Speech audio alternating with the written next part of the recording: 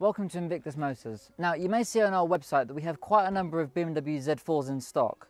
Now, this one is actually quite special because this isn't just any old Z4. This is the Z4M Coupe, which is one of the most rare BMW Z4s on sale today. Now, this car is a successor to the BMW Z3M Coupe, which, compared to this, had a much more unusual, quirky design. The Z3M Coupe was informally known as the hearse or the clown shoe because it had a hatchback-esque rear end, whereas this has got a more fastback look with the rear window sloping down to give this nice sleek look. Now, these BMW Z3M Coupes ended up being extremely rare vehicles with only 1,100 being sold. Now, these low numbers, I'm not sure why they were sold so poorly.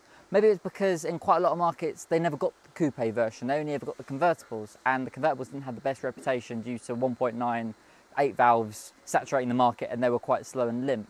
Now, this 1,100 figure for the Z3M Coupe was absolutely shadowed by these, which the total production was 4,275. Now, the best way of thinking of the Z3M Coupe is that it's a BMW M3 E46 crammed into the body of a small little sports car. Now, this shares so much with the E46.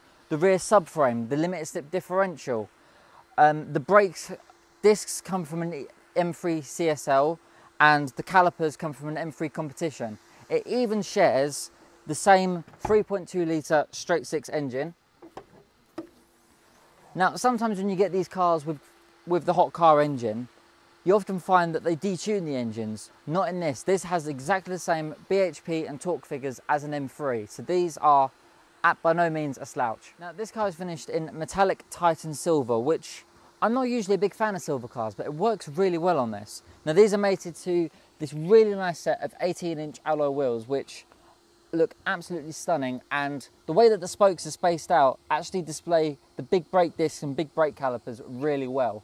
Now, this car also benefits from having rear parking sensors, and not only that, you also have your xenon headlights complete with the headlight washers, so you can see perfectly well on a dark day. Now, stepping inside this Z4, you have this really nice black Napa leather interior, which complements the silver and the black wheels really well. You also have this M Sport steering wheel, which is in this really nice smooth leather. It just melts in your hand, this steering wheel. It's really nice. You also have the front fascia is in carbon fibre. Now, what I like about this is, now I don't know if this is factory or not, but somebody's actually spent a lot of time and care with this because the carbon is actually, you actually still got the stitching on there, so it's a really nice little touch.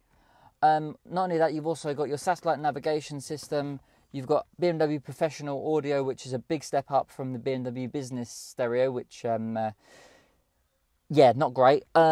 You've also got heated seats, you've got a 6-speed manual gearbox, which was standard on all Z4M Coupes and Roadsters. You didn't get a choice by this. They weren't actually sold with an automatic option, so you had to have a manual, which goes to show just how much of a serious driver's car this is. Now, the engine fitted in this is the 3.2 litre straight six, as used in the BMW M3 E46. It was also used in the Weissman MF3, which is an even more hardcore sports car, but that's a video for another day if we ever get one in stock. This car engine produces 338 bhp, 365 Nm of torque. 0 to 60 takes a mere 5 seconds. It weighs 1,395 kilograms, which is, I wouldn't say it's heavy, but I wouldn't say it's light either. It's sort of in a perfect balance, and a nice happy medium. And it drives absolutely superb. The engine sounds spot on. It's just had a new exhaust fitted, and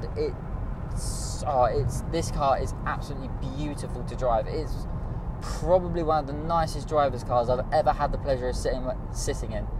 Now, before this car came to us, last service had been actually done at BMW, which is quite a surprise. Usually when a car gets to this sort of age, people start slacking on the service history and they won't service it at the main dealer, they'll only take it to matey down the road. But this was last serviced at BMW and was actually really well looked after. It had done less than 1,000 miles each year since its last service. Well, that's how it works out about average. So maybe a little bit more given the fact we've had this year and a half long lockdown, but that's something we'll never truly know the answer to. But what I will have to say is that the service history is pretty good. It's been serviced It has been serviced quite well. It has been serviced quite a lot at BMW and at Specialists, so you know that this car has been really well looked after. As always, we really appreciate it if you'd like, comment, subscribe. Looking at the analytic data, 95% of the people that watch our videos aren't actually subscribed. So if you're watching this video and not subscribed, please do, so you can watch our camera have a fit. As always, we'd really appreciate it if you'd like, comment, subscribe, but let us know what you think of the video. 95% of the people that are watching our videos aren't actually subscribed, so we'd really appreciate it if you're watching and you're not subscribed. Hit that subscribe button and hit the notification bell so you can be notified of our next videos. And as always, we will see you in the next one.